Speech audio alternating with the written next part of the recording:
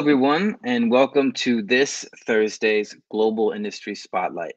My name is Daniel Crane, and I am the Program Director for the Center for Creative Entrepreneurship.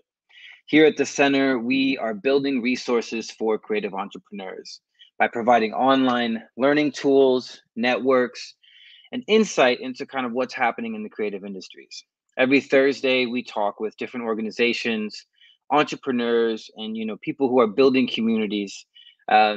And it's been wonderful. Right now, currently, I'm at South by Southwest in Austin, Texas, and just learning about where the industry is going.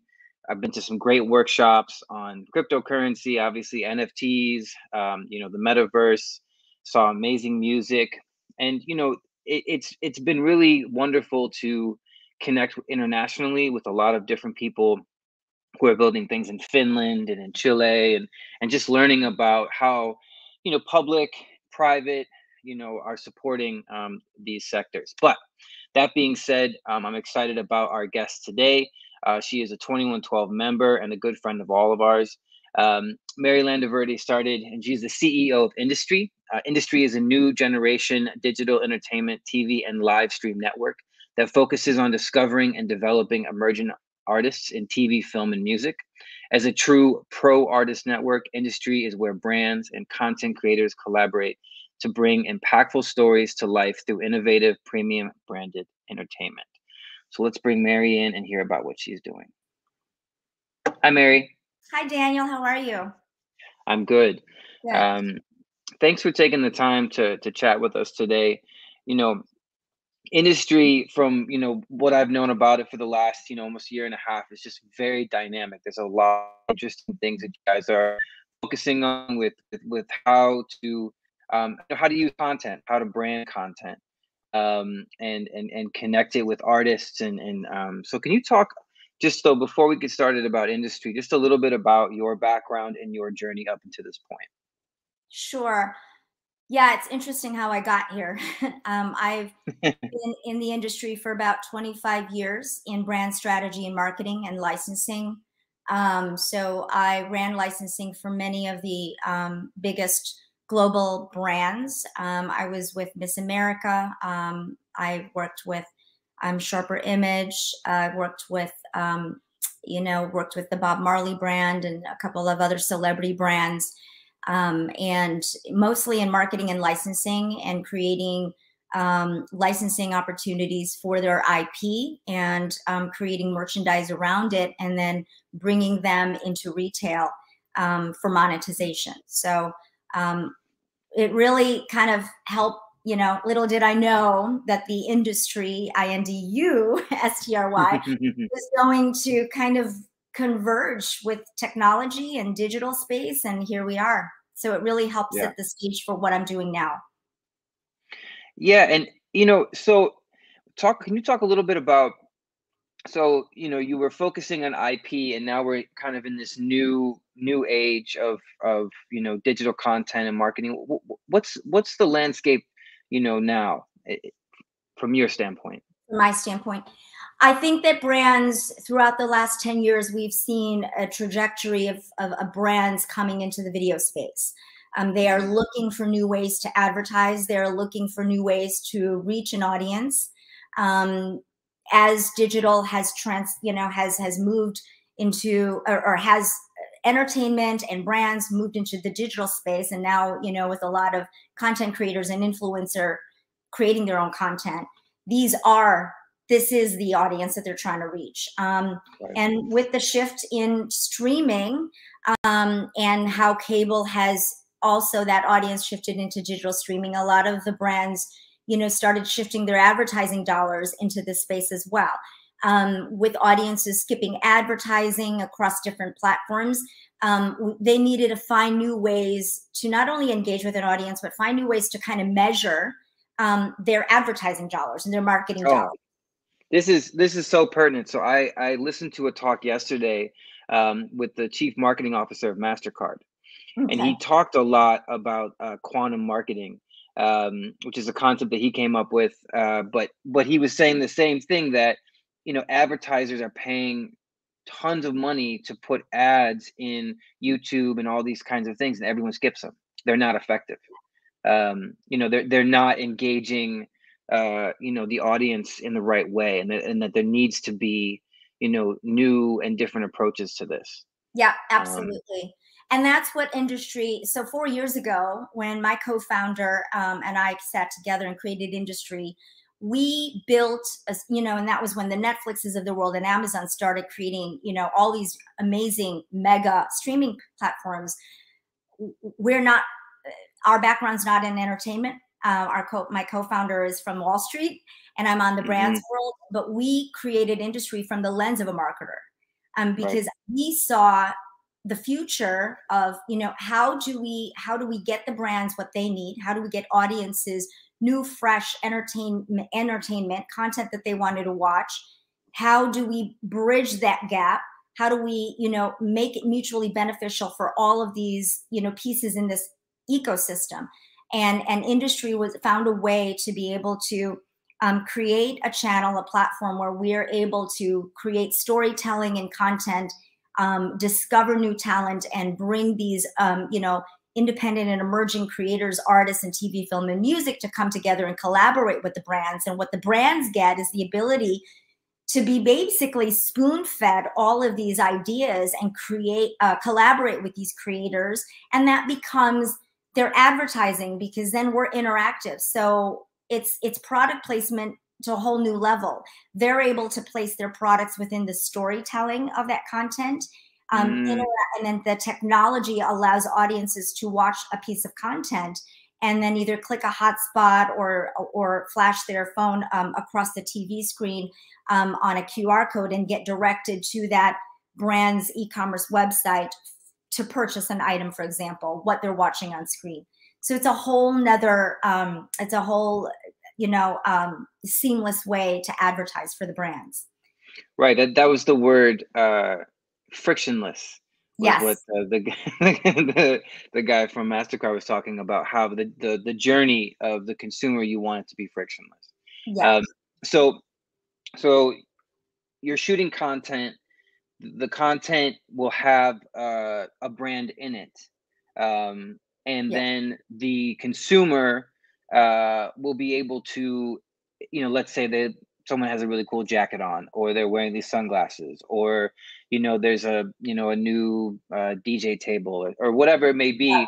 The consumer of this will be able to connect with that brand's website, or find how to purchase that Exactly. item. Yeah, yeah.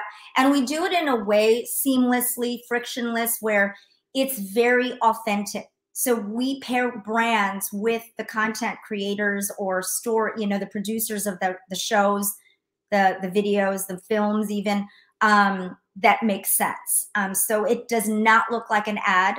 And then on the back end, we have all the data analytics. We can measure where that click or that engagement happened during the video. We can see what device they used. We can see what part of the world they're in. We can see their demographics. We can see what kind of other content on the channel they're watching, so that if, for example, MasterCard wanted to sponsor other like content and be integrated, it's branded integration is basically what it is. It gives them those opportunities. And the nice thing is, I always tell brands, is if you're going to spend money on your advertising, you can literally recoup that in sales. So now part of your ad spend is measurable, and which is another thing that brands are struggling with, is how do I measure the success of my ads? So that's data that we can provide them. Yeah, I'm gonna keep going back to this talk. He talked about how, he's been, with major credit cards for a while, but how they would send out mailers, and only, I think, 0.4% of the people would sign up for MasterCards with the mailers, and so they were losing 99.6%, right? So that's like, that kind of mentality is insane. That doesn't work, right? And what you're talking about is exactly what he was saying, is a full integrative kind of, marketing, with brands. And also, what you said in terms of curating, whoever the story is, the performance is that connects with the brand, right? There has to be a connection that, like, you can be watching, an interesting video on YouTube and something pops up that's so irrelevant to my interests that there's no connection. And I'm like just waiting for the countdown when I can skip. And it's obtrusive. And I think this generation, especially post-pandemic, and I don't know if you've sat in on some of these conversations at South by, but the world has changed. We are much more of a community than ever before. At Industry, we are discovering new talent and empowering creators to create stories, music, that are meaningful. And we always say that it's the audiences that really dictate. They have the power, and it's the creators that have the power, the artists that are creating entertainment that we consume every single day. We are probably sitting at one of the wealthiest industries in the world. And yet, with all due respect to a lot of the bigger platforms, we kind of we change the whole industry. Our model is upside down. We don't sit in a boardroom and decide what content to deliver. We actually allow our audiences, fans, the fans of the artists, the audiences, the consumers tell us what they want to watch. And that's when we take that data and we deliver it to the brands. And that is where the magic happens, because what now they're delivering, their favorite brands, their favorite music, their favorite stories, it's building a community, and the ecosystem is a machine that works, constantly. And it's a communication. It's really democratizing entertainment as we see it. And so, let's just take an example. Do you start with, if you're going to put a piece of content into the streaming service, or the streaming network? Yeah. Is the content already created, or are you helping create it? And then what's the journey from, like, let's say, I'm a creator and I just made a really cool documentary that's 10 minutes long. I think it has, some legs. How can how does Industry help me, put that content up and connect with brands, and kind of what's the journey from a creative standpoint? We do both. Finished content, we're always, we'll license in, and we'll take and we'll help you monetize on it on the platform or on the channel. New concepts there is a curation process, and sometimes we're in conversations with brands. We'll be talking to a brand that says, you know what, here's a car brand. I'm looking to engage a millennial audience. We're kind of we're trying to get into them, into this demographic. We've been sponsoring music festivals. It's not working. We're doing, so what can you come up with in terms of a show or, a series that makes sense that we can sponsor and we can reach this audience? Then we will look at our talent pool. We'll look at our production companies, the producers, our partners, creators, and we'll look for the right people to bring, ideas in front of a brand. Or it could be that's coming from the brand side. Sometimes we'll have producers and filmmakers that'll have a short film that they've either run through the film festivals or they have run it as a web series on YouTube or online, and it's created a fan base, but they just want to bring it to the forefront and create a full season show. We're always scouting. We'll take those ideas. We'll work with those producers. We'll create the pitch decks, because I'm from the brands world. I speak their language. I know what they're going to be looking for. I know how much money they're going to want to spend. And I'll be looking at branded integration. And so we will work with the filmmakers and the producers. We'll tighten up their pitch. We'll create the packaging, and then we will we'll present it to the brands. And if they like it, then we'll make the connection and we'll all sit on a Zoom call and start to collaborate together. Right. Yeah, even that insight of being able to speak the brand language and understand what budgets are for brands is that's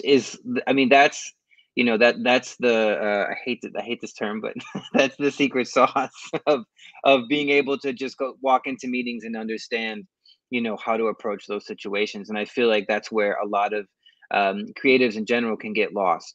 Of I don't really know how to speak that language, approach brands. I don't even really know what their budgets are, so I don't know what my value is. So I think that that's great that you're able to be a representative of a piece of content and help artists, one, get their visuals and their content out there, but also be able to connect with brands, to have a meaningful experience. Right.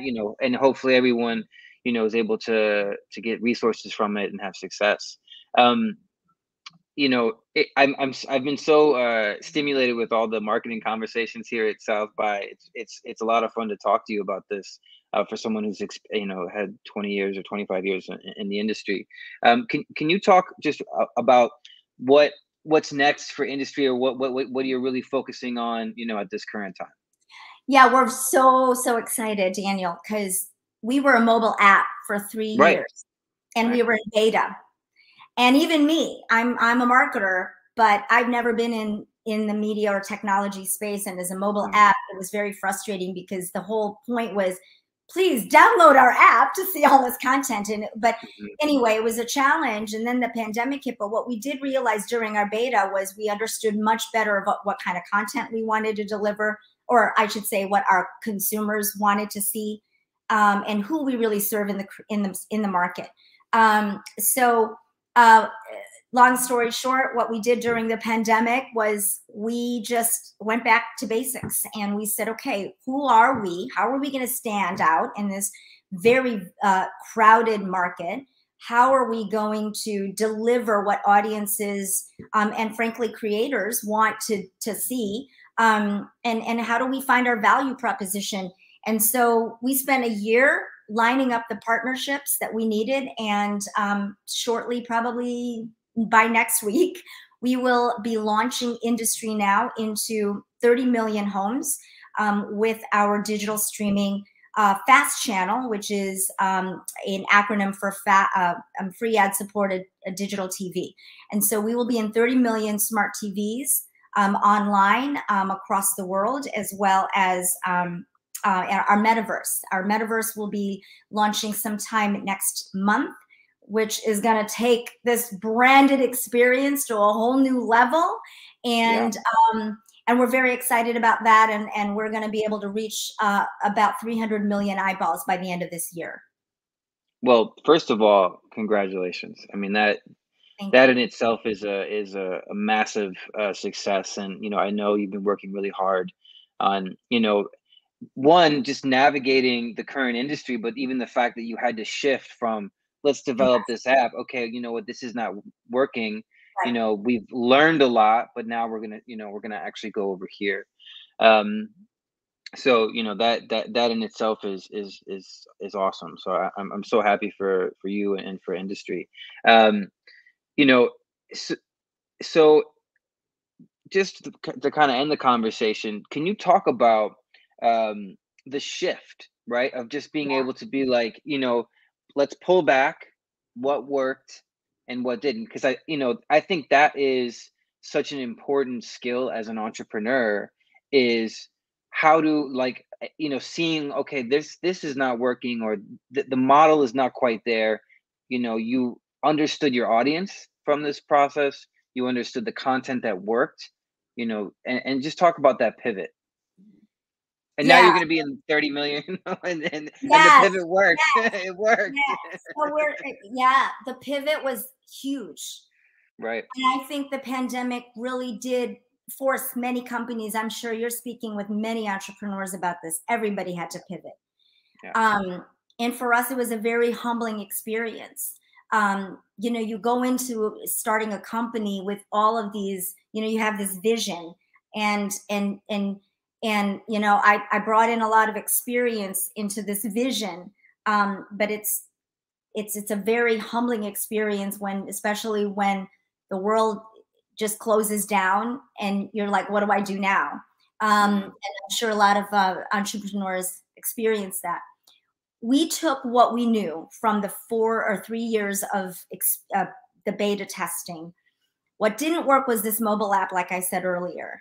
What didn't work was that everybody was creating a mobile app, and everybody, it's like, understanding the behavior when you're in literally a crowded space. It's like, not just how do I stand out, but how do I get people to understand what our mission is as a company? What are we here for? And we truly have a purpose to be here. We are changing the game, and really putting the creator at the center of this ecosystem versus on the peripheral. We're really about empowering the creatives and empowering them, and really bringing their stories and their ideas to life, because that is truly the asset in the entertainment space, which a lot of companies don't realize is the asset really is that creative person that created that content or music, right? So what we had to do was step back and realize, okay, what are we, if it's not a mobile app, and what happens when you're a mobile app is you become a tech company. And we did not want to be a tech company. We wanted it to be about the media and about creating that media and delivering that media. So so we've been fortunate enough to build our network, which I would always tell other entrepreneurs is be very open-minded and stay true to your mission, and don't try to be everything. Let other people join the journey with you, because other people have strengths that you don't. And my strength was the branding, the marketing, the vision of what industry, the purpose of industry, but I'm not from the tech world. We are not, from the entertainment space. So we surrounded ourselves with people smarter than ourselves to help us build this thing. That is how we are able to serve the world and serve this industry, really. And so we had to realize, okay, as an entrepreneur, like, my vision, it's not working this way. I'm going to just be very humble and realize, what am I good at, and what am I not good at, and let me find the people that's going to help me build this thing, and that's what we did, and here we are. Yeah, and I think you and a lot of other people, the tech part of it can be really challenging, and expensive, and in Yes, terms of how to, okay, great, I have an awesome piece of tech, I need this updated because the whole world changed again. exactly. So, are you on a retainer? Am I going to have to, can I afford a CTO, to manage, all of that? I listened to a great talk by Ghazi, who is the founder of Empire Records, and I mean, he's an incredible marketer. I mean, it was an amazing talk. But he talked about how everyone was asking these different questions, and he's like, 70% of my work is the fundamentals of what we do. Like, and every artist that comes through, everything that I do is 70% my fundamentals, and the 30% is to adapt to the market if I need to be. But I always have to have this 70% of, like, I put, this is what we do with the artist. We make a music video. Like, there's a whole path of what our brand is. And the other 30% is, different ideas to adapt and reach audiences. And it's Yeah, similar to what you're saying of, exactly. And we did the same. I don't want to say we wasted a lot of money, but we wasted a lot of money and time and effort. And we realized we didn't want to be a tech company. yeah, We can't serve who we're trying to serve, the artists, the creators, and their fans. We can't do that job really well being bogged down by technology. So yeah, yeah, yeah, I get yeah. it.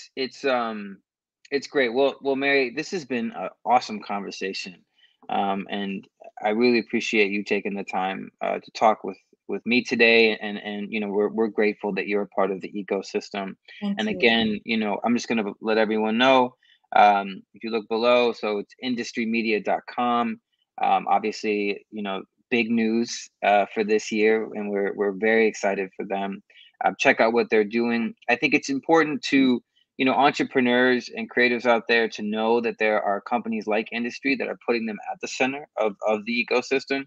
and not the periphery, and really focusing on how to, build sustainable careers, for creative people. So again, Mary, thank you so much for talking with me today, and Thank hopefully you. we can hang out soon. Yeah, no, thank you for having me, Daniel. I appreciate it. And yeah, we'll see each other soon again. Yeah, awesome. Well, there you have it, everyone. Mary Landaverde from Industry Media. Uh, Fantastic conversation. She's an expert in branding and marketing. They just had major successes with basically going, worldwide and entering smart TVs. I mean, it's really incredible watching, how she had to pivot the company and the success that they're having now. Um, again, my name is Daniel Crane. I'm the program director for the Center for Creative Entrepreneurship. If you go to cceglobal.org, you can see kind of the work that we're doing. We are focused in supporting the entrepreneur, right? The creative industries. How can we make this industry better? How do we put, as Mary has put, the creative first, right? How do we put them at the center, and equip them with the right tools and the right networks for success? And it's been really great talking with everyone each week and learning kind of what they're building and they're doing. So I hope everyone has a great rest of the week. Take care, and we will talk to you soon.